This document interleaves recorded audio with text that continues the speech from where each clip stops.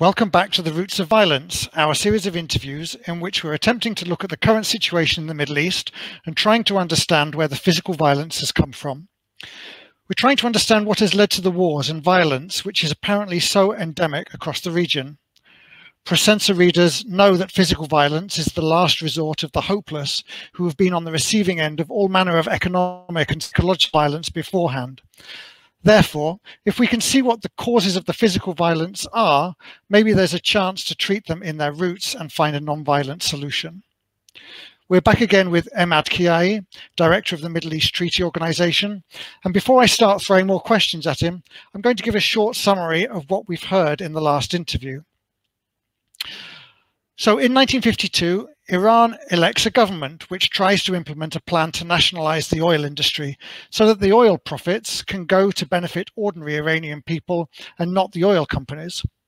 The CIA from the United States and Britain's MI6 collaborate to overthrow this government and install their puppet king, the Shah of Iran. The Shah remains in power for 25 years, during which time he violently crushes all opposition, leaving the people hopeless. Nevertheless, the opposition doesn't disappear. Marxists, Islamists, academics, students, and the oppressed of all kinds wait for their moment. By 1978, the situation is getting dire and protesters take to the streets. And in Tehran, on the 8th of September 1978, a day that goes down in history as Black Friday, the military opened fire on a protesting crowd, killing over 100 people. This sets off a chain of events that leads very quickly to the Shah getting on a plane in January 1979, Ayatollah Khomeini returns home, and the Islamic Republic is born. When students break into the US embassy in Tehran and discover papers indicating that the USA is planning another coup, things get nasty and there is a standoff in which 52 US diplomats and nationals are held hostage for 444 days. Relations between Tehran and Washington never recover from these events, and Iraq is encouraged and financed to start a war against its neighbor, which lasts for 8 years and results in the deaths and injuring of hundreds of thousands of people. In that war, Iraq uses chemical weapons on its neighbor and its own internal opposition. And then, in another unexpected turn in history, Saddam Hussein decides to invade Kuwait, its former province. The West's favorite bogeyman passes from Iran to Iraq, and the first Gulf War starts to unfold. Iran tries to take advantage of the situation to breathe and rebuild as a nation. So, Emad, I hope I've given a more or less acceptable summary there. In the late 1990s, we start to hear more and more about a non-state actor called al-Qaeda. So before we go back to Iran, can you tell us a little bit about the situation in the region that leads up to September the 11th, 2001? Thank you, Tony, for that summary. Spot on.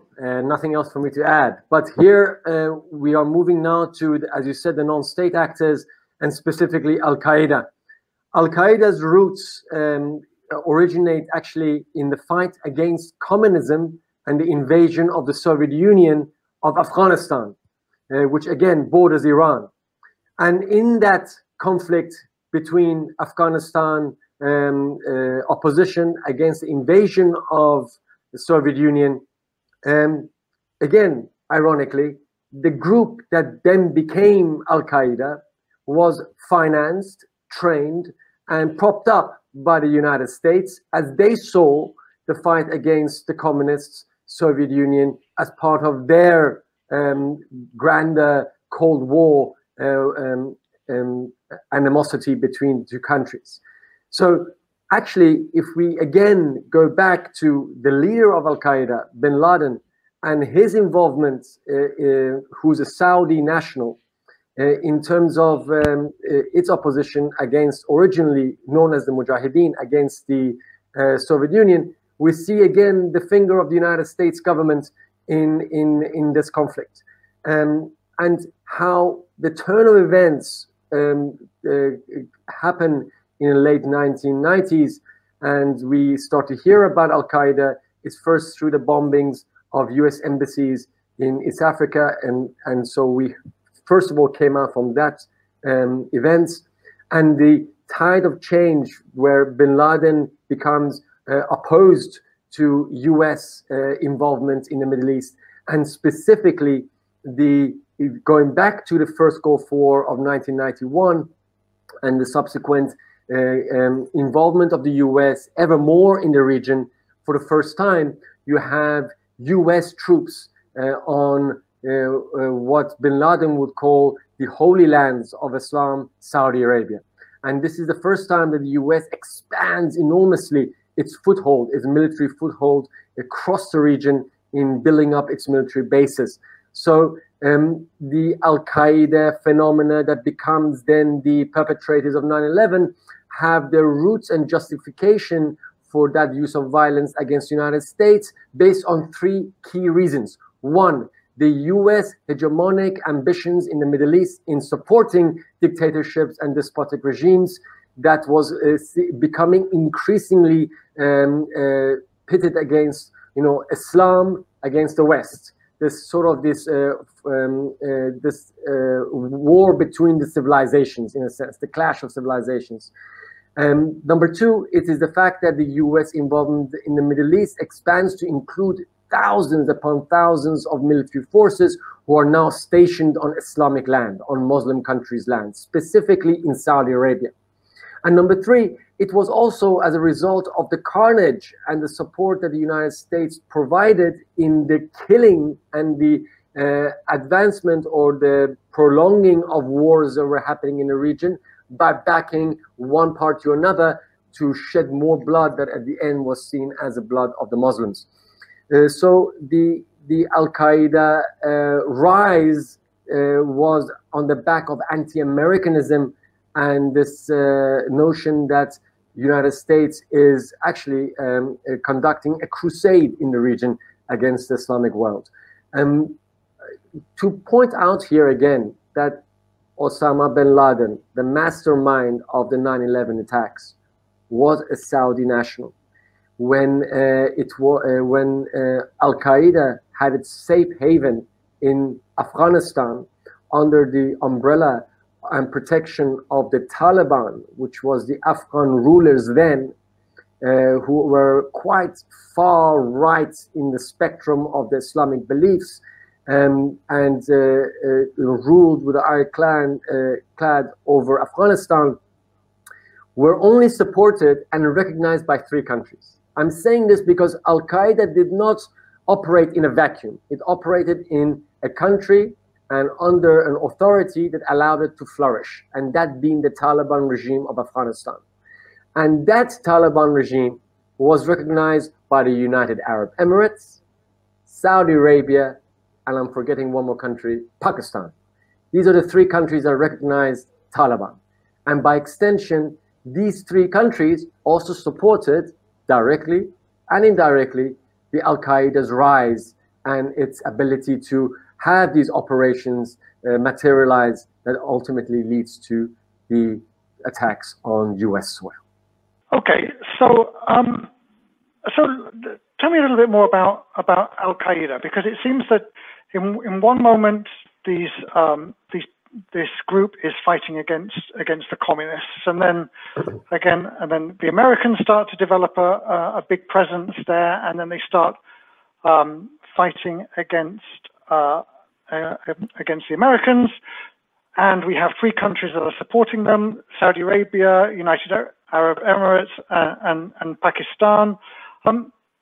What's the role that Saudi Arabia is playing in all of this?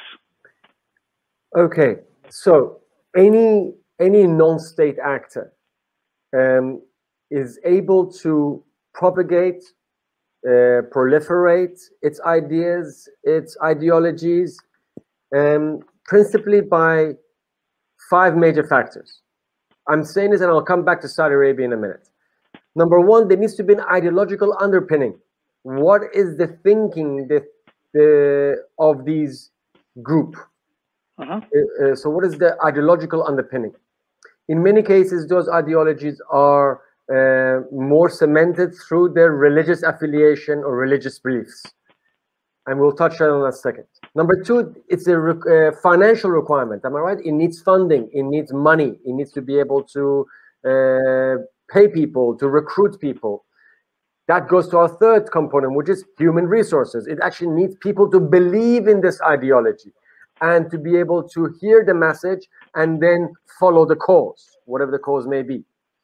Number four, it needs to have a leadership or a structure that dictates the direction of this organization or this entity of being a non-state actor or otherwise. Where is it going and who is its leader? And number five, it needs key backers. It needs nation states or very influential entities to provide it the backing it needs to be able to carry on.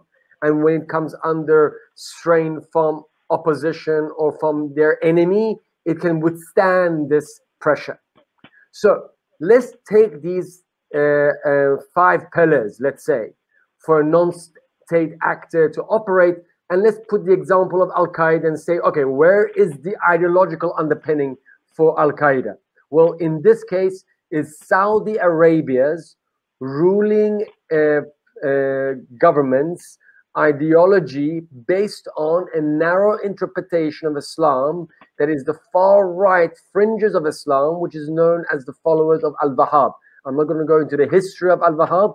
It's suffice to say that they are in the literal interpretation of Islam. They take it word by word, and they believe that this is the most pure form of Islam that they are living by. But of course, it's very narrow, it's very extreme, to the point that the followers of Wahhabism or Salafism are a minority within the Islamic world. But amongst them, key wealthy Persian Gulf countries such as Saudi Arabia are its main supporters. So al-Qaeda's ideological underpinning is based on a narrow perspective in interpretation of Islam known as the followers of al-Wahhab. Number two, financing. How do they get the financing to be able to do what they do? Here, they get their financing overwhelmingly, again, from wealthy Persian Gulf Arab countries, specifically, again, Saudi Arabia, United Arab Emirates, and to some extent the Qataris that came later on. But this is where they got their money. Number three, their human resources. Because they were able to propagate this fight between Islam and the West, they recruited Islamists or those who were they were seeing in front of their eyes in news the continuous wars that have been waged in the Middle East and the increasing presence of the United States. When I say increasing presence, the first Gulf War of 1991 had up to 550,000 US troops at one point stationed in Saudi Arabia, the holiest land for Islam. So you can easily then, by having these images plastered all over the news, you can recruit those who believe that this is a war against Islam. So al-Qaeda recruited across the world in its cause against the United States. Can I ask a question? Yeah. Can I ask Yes, a question? go ahead. Because if the support, a lot of support is coming from Saudi Arabia, it is the government of Saudi Arabia that has invited the United States in to set up all their bases. How do those two pieces of information fit together? So this is a little bit more complicated. It's not that the Saudi government brought a direct transfer of money to al-Qaeda's coffers. No, it had a labyrinth of other mechanisms to be able to support al-Qaeda and its operations. And when I say Saudi Arabia was one of the only countries to recognize the Taliban regime of Afghanistan, that was its one pathway to support al-Qaeda's operations, because Saudi Arabia on one place, the government at that time was making sure that Saddam is not victorious in Kuwait, because don't forget, Kuwait borders Saudi Arabia. And so for Saudi Arabian national security, they saw the invasion of Saddam Hussein of Kuwait as a direct threat to their own national security. And here they brought the US to protect its resources. But on the other hand, this ideological war that has been fought out, that is now, we're talking about al-Qaeda propagating, falls within the domain of the regional conflict between Saudi Arabia and Iran. That is now, we're here talking about a little bit more about the sectarian nature of these regional wars that are happening, where you have one group of Islamic thought, the Shia, versus the Sunni theological sort of division in Islam. And here al-Qaeda is seen as one arm of the Saudi expansion of its ideology, which is based on Wahhabism and on Salafi theology. So I have another question here then. But I was going to say that it's not mutually exclusive. A government like Saudi Arabia can invite the US to protect it, and at the same time, for its other purposes, for its other endeavors, support al-Qaeda and other non-state actors, including Taliban, in pushing its own agenda on a regional level. So very often we hear that conflict is caused by religious differences. And frequently when you actually dig a little bit deeper into that story, you discover that actually it's not about that at all. It's about the control of resources. Are we talking, when we talk here about, you know, this Wahhabist strain of the Islamic religion, are we really saying that this is a branch of a religion which is openly promoting war and violence? Because that's normally not what religions are about.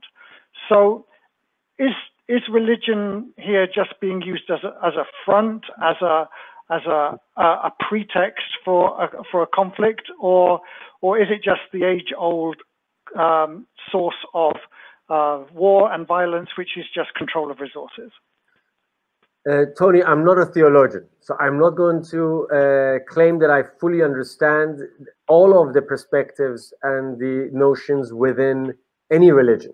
What I do know is that religion is a powerful underpinning that can be used to advance political, social, and economic aims of whoever is using religion as the backdrop. Mm-hmm. And in this case, it is, let's say, quite plausible that in the calculations of Saudi Arabia and those who want to promote a specific strand of Islam, that they see themselves as, by promoting this, as then putting the fault lines on a different dimension, where it's not economic, social, and regional domination or advantages, but rather, how do we take the Islamic world and turn them against my adversary? In this case, al-Qaeda used it against the Americans, but also al-Qaeda used it against the Shia of Iran. So here I wanted to make that a point, that when we go back again to the Iranian revolution of '79 that created this earthquake in the region, one of the reasons why Saudi Arabia, since late or early 80s started to promote this strand of Islam, Wahhabism and Salafism across the world, was in direct response to the revolution in Iran, because they saw a political Islam taking hold in Iran and being able to become popular as a direct threat to their authority over the Islamic world. So they see religion as quite important, and they see the role of religion as one that can be sort of the lowest hanging fruit to get to the hearts and minds of the Muslims across the world. And it does work. And it has worked across the ages, may that be in Christianity, Judaism, Buddhism, whatever you want to bring it on. Religion has always had that impact of hitting deep within the consciousness of any human being, may that be for good or may that be for ulterior reasons. In this case, unfortunately, for promoting violence against the other. Sure. So, so you've gone through these 5 points: the ideology, the funding, the human resources, the leadership, and then the backing. Mm-hmm. And here, so with leadership, we know. In this case, al-Qaeda's leadership was bin Laden. You know, his sermons, his speeches fired up a lot of people who saw, unfortunately, rightly, that the US is meddling in the affairs of the Islamic world and is at the forefront of all the wars. This is 1991.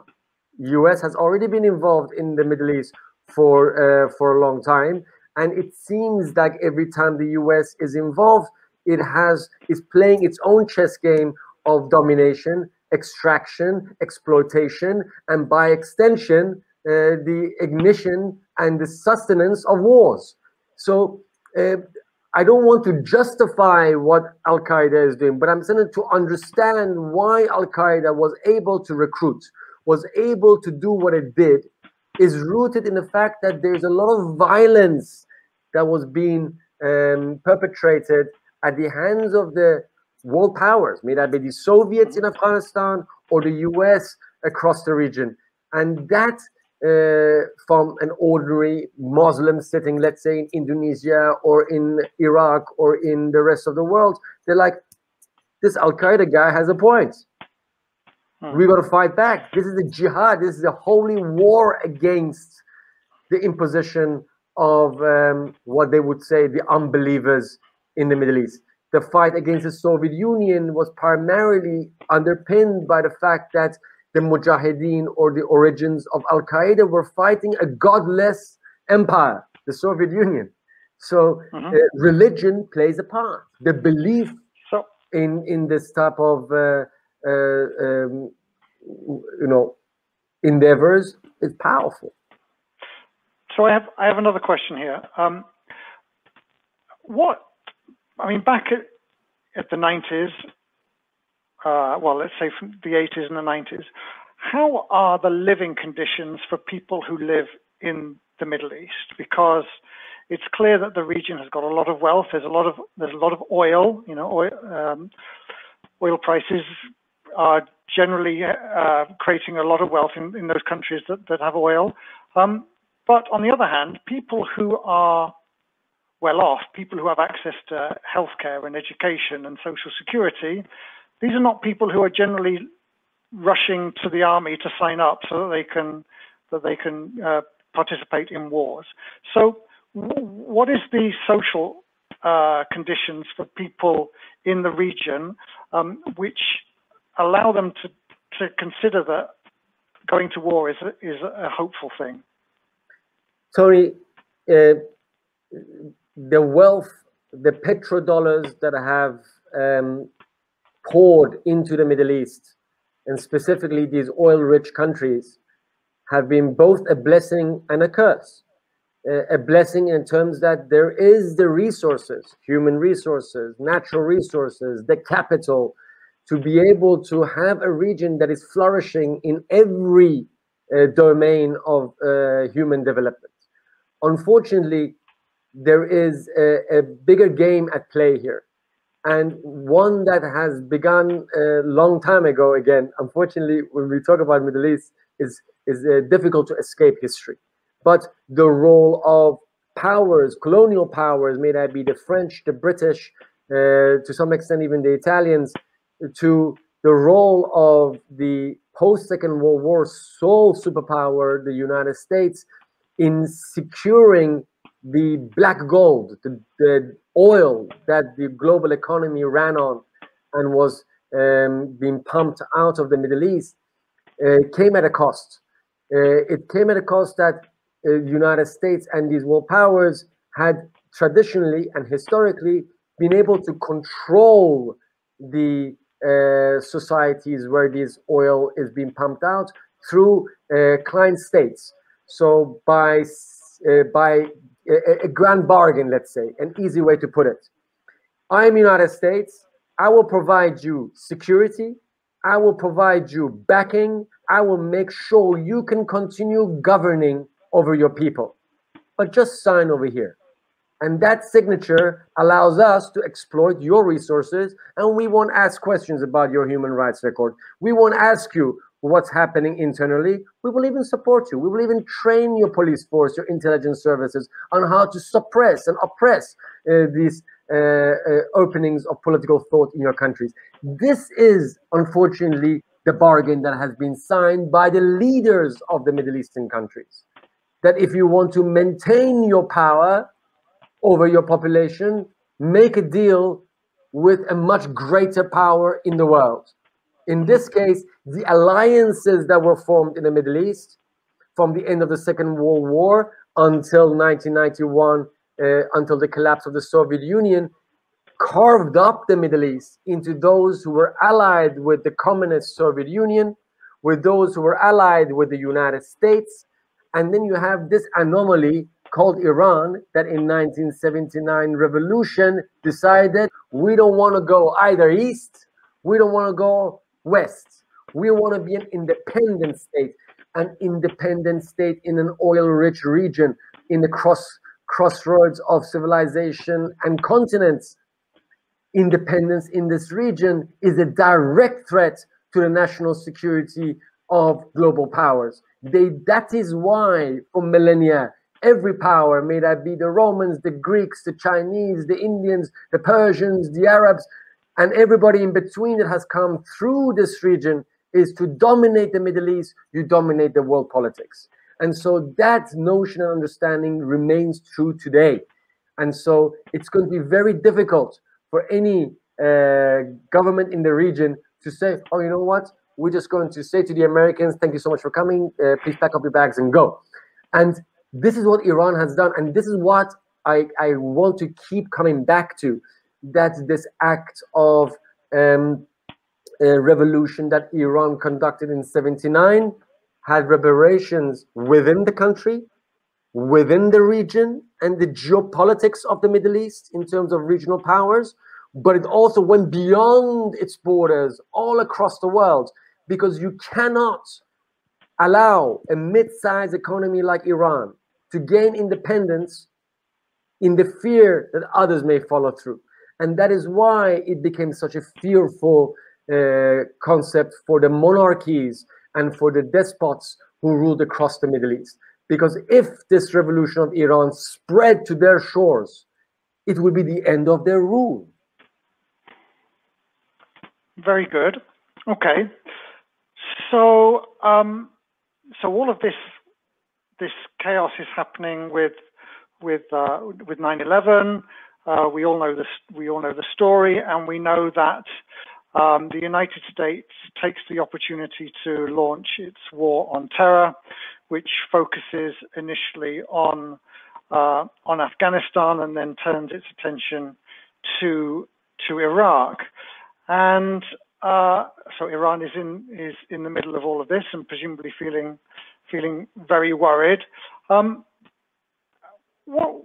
What is kind of happening in Iran in this period of history? What's going on? What's the political leadership thinking?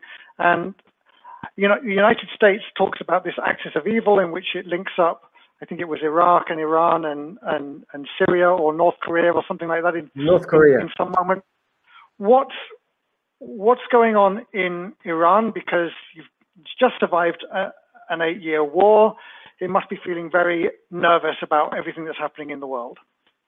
All right, we're going to go through this really fast, because 91 happened, the first Gulf War. The Americans come, they liberate Kuwait, they destroy the infrastructure of Saddam Hussein, but they keep Saddam Hussein in power for another decade, as you said, until 2003, the second Gulf War that finished off Saddam Hussein for good in that war.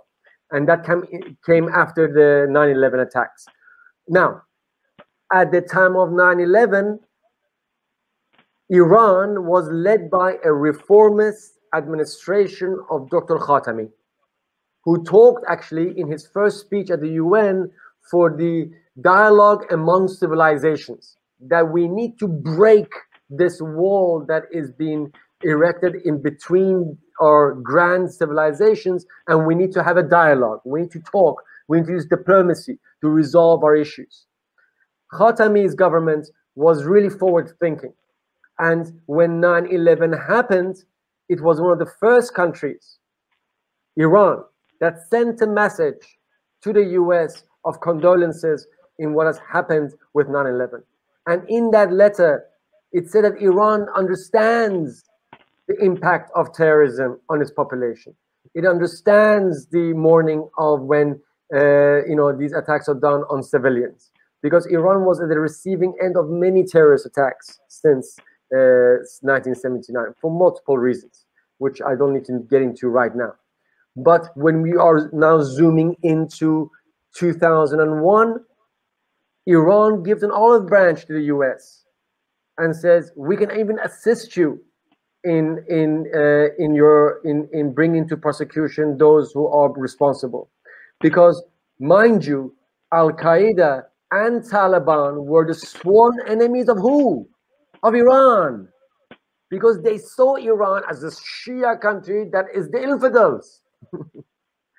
It was the al-Qaeda and Taliban that massacred Iranian diplomatic